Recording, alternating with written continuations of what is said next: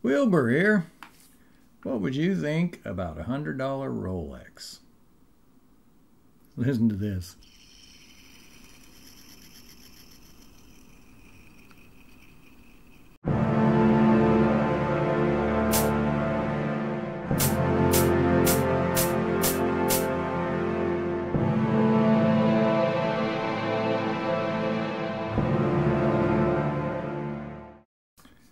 I bought this on an impulse after watching Jody from Just One More Watch channel, and I've been seriously jonesing for an Explorer 1 for quite a while now. Not the little guy, but the big 40mm dude.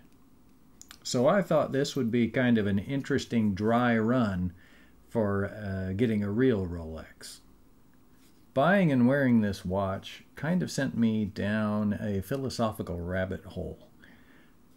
This is a decent watch, and I'll explain more about that later, but it's not satisfying my need to wear an Explorer and get a real Rolex. And that made me think, what is it that's really truly satisfying about wearing certain watches and certain brands? And why am I going to spend a ridiculous amount of money sooner or later to buy a watch when I could buy any one of 100 different watches that will work just as well in reality? But I bought this from AliExpress for just under $100.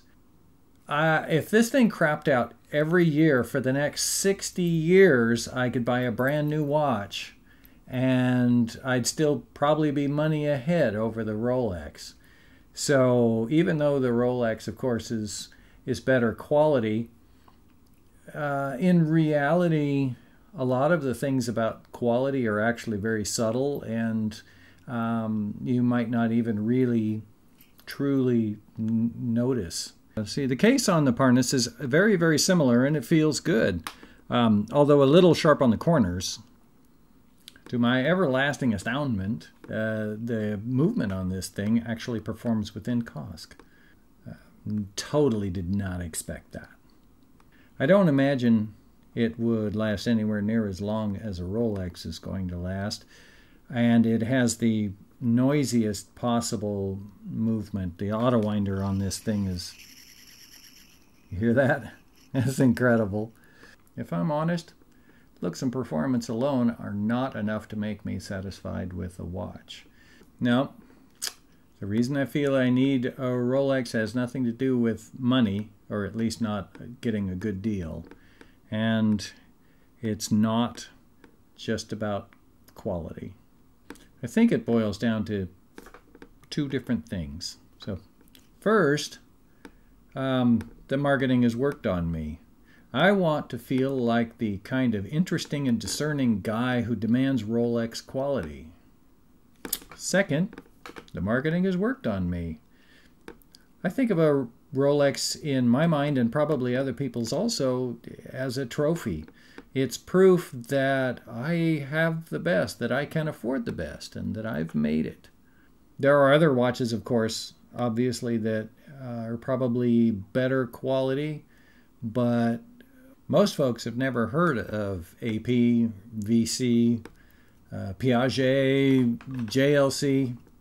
They have no idea what that is, but everybody knows what a Rolex is, and it means something to people.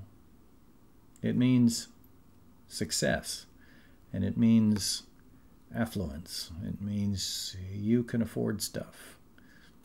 It means you're not just a duffer.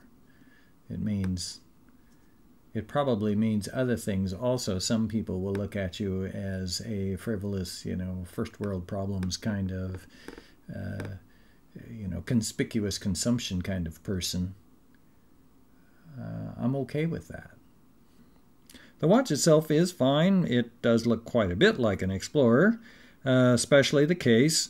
The crystal is supposed to be sapphire, but I don't think there's any way it could be. It has that kind of cloudiness to it that regular glass has.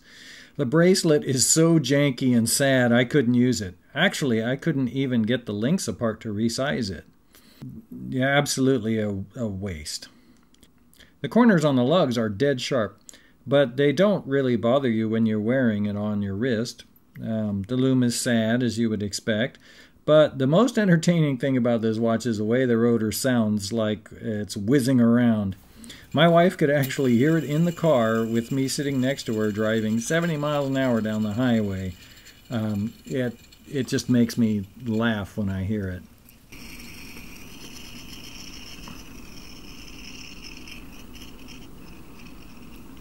As for dimensions and stuff, the watch is 40 millimeters by 13.2 millimeters tall and 48.7, call that 50 millimeters lug to lug.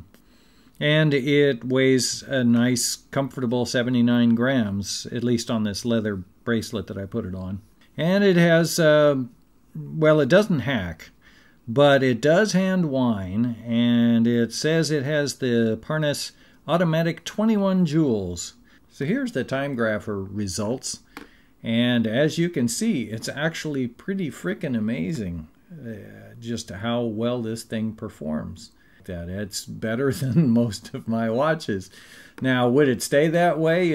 Can it take much banging around and all of that? Probably not. But for now, as things go, as it come out of the box, this thing performs stellar. So what did you think of this watch? The points as I see them are, 1, it's a crap bracelet, but it's actually not that, it's kind of pleasant to look at. 2, not a good sapphire crystal, probably not sapphire at all. 3, the top of the case actually looks pretty darn good. The bottom of the case is very industrial in non-finished finish. 4, the Miyota movement is, it hand winds, but it's not hacking. It performs incredibly well. It has the noisiest rotor in all creation, and it sounds like you're being chased by a flying saucer. The lume, so sad that I didn't even bother to show you what the lume looked like. But then again, it's only $100. This is, I don't know. What do you think about this? Is this a decent deal for $100? This isn't really going to work for me. It's been a fun experiment, but I'm ready to let this pass on and live with somebody who would really enjoy it. So if you are interested in this watch, leave a comment below and saying that you want the watch, and I will make a random selection of people who comment. And if you win, then I'll just ship this thing off to you with the janky bracelet. You don't get to have my nice leather one. Anyway, thanks for stopping by, and Wilbur out. There's a wrist shot. I think that looks pretty good.